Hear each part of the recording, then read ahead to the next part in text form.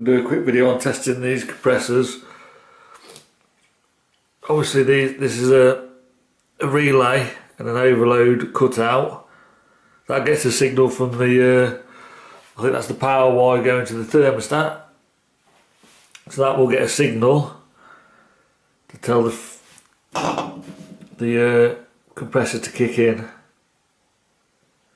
There's an overload cutout just in case this gets seized or the capacitor goes or something so it don't overload.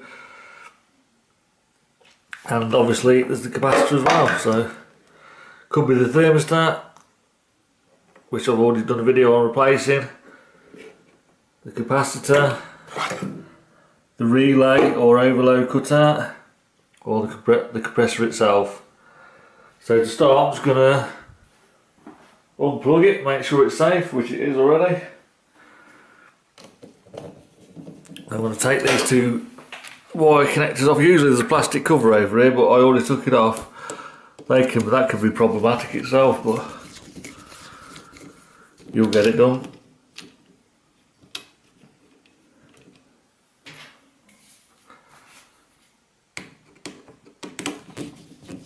Just undo these and pull them right free.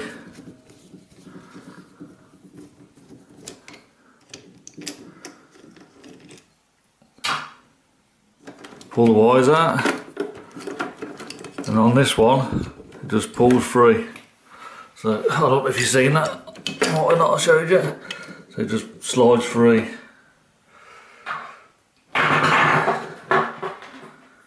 And you want to undo the earth cable. Make sure you don't lose the screw.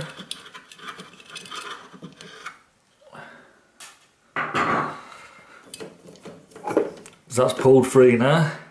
We'll get this little pry bar and pry that off. That comes free, look. You can take photos of that. Make sure you know where all the wires go and replace that. There's your 3 pins of your winding for your motor of the compressor. And that's what I'm going to test first.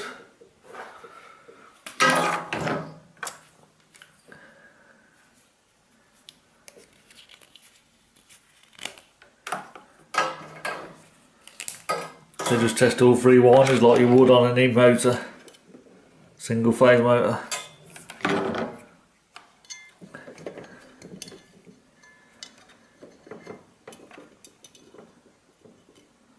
I will just warn you though, that capacitor could have charge still left in it, so don't go anywhere near that unless you have to.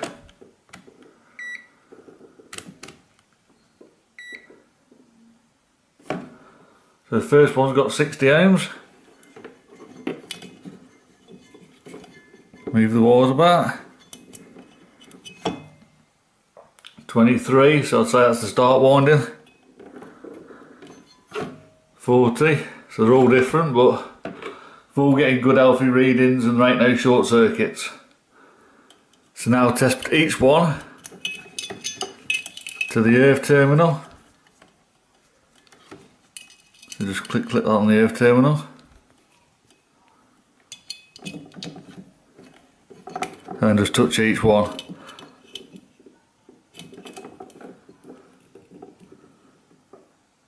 Open loop or open circuit.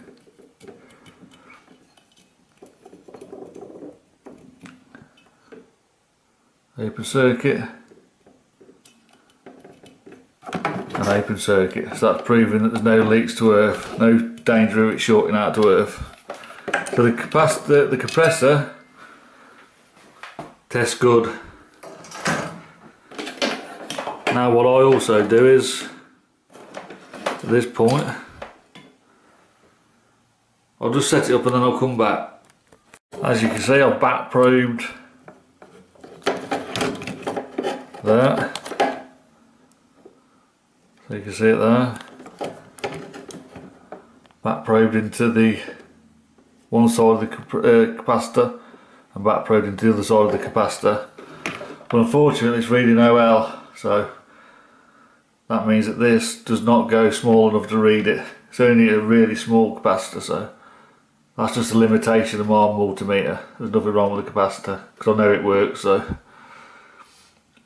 but yeah, that's the problem with having a cheap multimeter. Sometimes they don't do what you want them to do. So, but that's the principle. Just back probe it, or you could remove the connectors. Probably best to remove the connectors.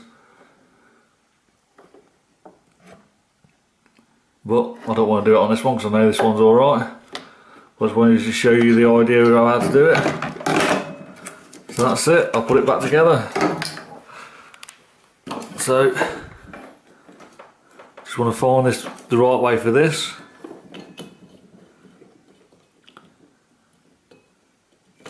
Push the probes on.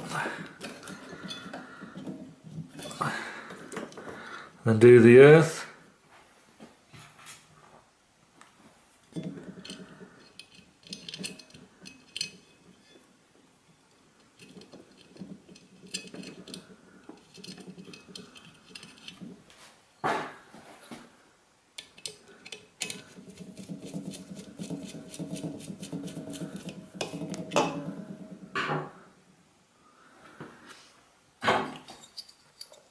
Put this bracket back on.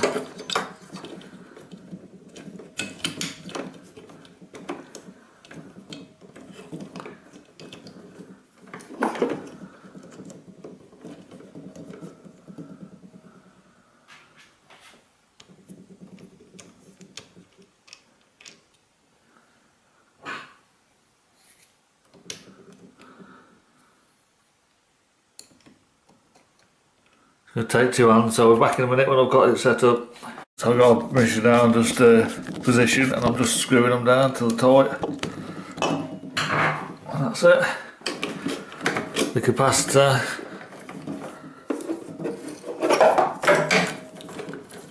It goes in its own slot down here.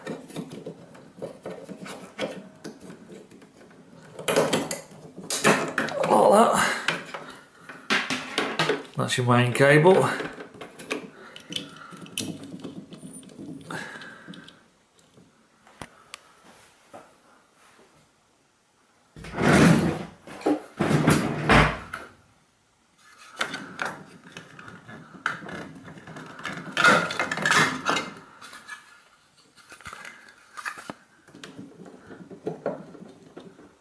But anyway, that's it. I'll put the plastic cover on in a minute.